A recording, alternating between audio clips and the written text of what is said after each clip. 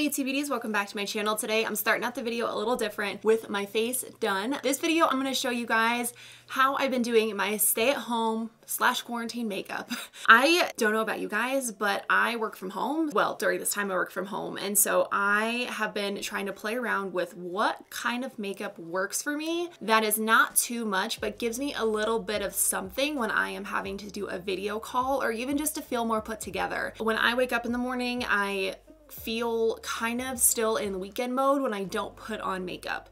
So that's just kind of like the routine that I've got into is I wake up and I put on makeup and then I go to work. So when I put on makeup, I feel like I'm a little bit more productive throughout the day. I, definitely give my skin breaks when I don't need to be putting on makeup.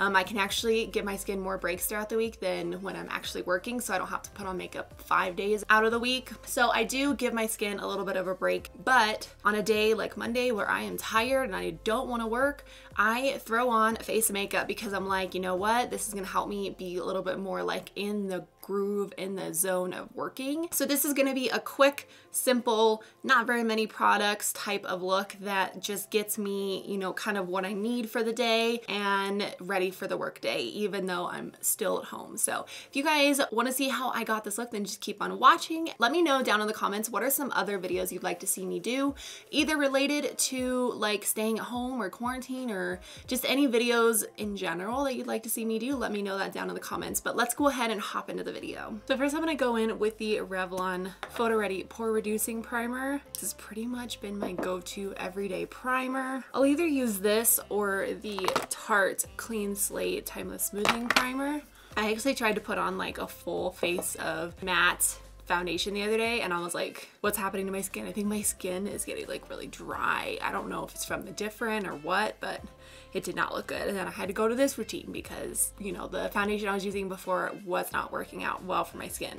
So then I take my CoverGirl Undercover concealer, getting low on this, but basically I start like I'm putting this on just as normal concealer and I blend that in.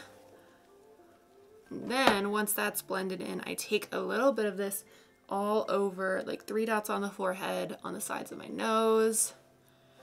And I switch to my It Cosmetics Love is the foundation brush to blend this in. It does not have to look perfect right now.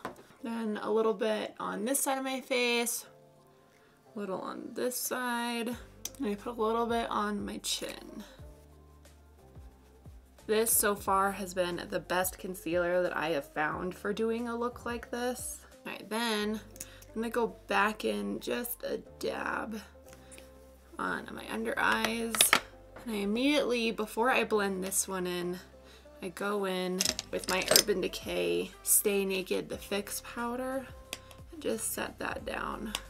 All right, and I'm gonna set this side down right underneath my eyes. Now I'm gonna take a big fluffy brush and take this powder all over the skin just to set that concealer down and make the coverage a little bit more even around my face. Like I did not do a good job at keeping my hair from my face because it's getting everywhere. I'm gonna take that same concealer, put it on my lid.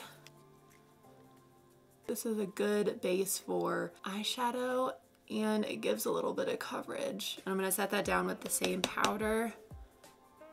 I'm not sure what is in this powder that makes it not look heavy or cakey. Even though I just applied a full face of powder to my skin does not look heavy or cakey or dry or anything like that. So now I'm gonna take my Milani Silky Matte Bronzing Powder in the shade Sun Kissed 02. Just bronzing up the skin a little bit. This is a nice like neutral brown shade. The one thing I will say with this powder is that I feel like it breaks up easily. Like the powder itself, I'll try and show you without it going everywhere. But this powder, like there's little pieces that kind of break off. It's hard to see. I don't know, maybe I'm like pressing into the powder too hard or something. I don't know, but I don't think I am. And I'm taking a big fluffy brush, taking that same Milani bronzer, putting this in the crease. I like doing this routine because it doesn't feel like I have a full face of foundation on. It just feels like I have a little bit of powder, but it doesn't feel as heavy as if I had like a full face of foundation on, you know? And I'm not going anywhere, so it doesn't have to look incredibly nice. But if I was on a Zoom meeting or something like that, or a FaceTime meeting, this would allow me to have a little bit of something on the skin, but not something that takes too long to put together. And I take some blush. I've been loving the Flower Beauty Flower Pots powder blush in the shade Sweet Pea. It's just like a good matte blush. For highlight, I like using this Essence Pure Nude highlighter in the shade 1 Be My Highlight or 10 Be My Highlight. I don't know. It's the one that everyone loves. It's not too intense of a highlight. You can wear this very subtly, or you can build it up a little bit like I did on this side, where it's a little bit more noticeable.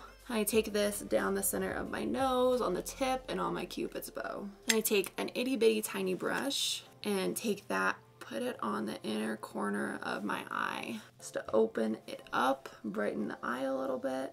Then I do my brows, so I'm gonna take my e.l.f. brow pencil and I will be right back when I'm done with the brows. Alright guys, so my eyebrows are done. I just did them how I normally do them, and I feel like this one's looking weird. Why do you look weird? So the last step that I do is I go ahead and apply some mascara to my top and bottom lashes. And as you can see, the powder has warmed up to my skin now, so it has darkened a little bit. Some days I will skip the blush. I pretty much do bronzer and highlight every day just because I feel like it defines the face better, but sometimes I'll skip blush. And the goal of this look is to look like put together, not so much that I have like all this makeup on. I just want to look professional if I need to hop onto a video call, which I'm sure if you are working from home, maybe your business is taking advantage of that and making you do the same thing. I also do not do this look every day. If I know I don't have a video call, I'm not doing my makeup. There's no way. Now that my lashes are done, they don't need to look super built up, just something a little bit like more soft and fluttery. I will take some Aquaphor. This is pretty much what I use for daily lip balm forever. Like I just wear this at night. It's just the best, cheapest lip balm ever. And this is also a t-shirt, you guys. Like I just threw this jacket on because it makes me look more professional.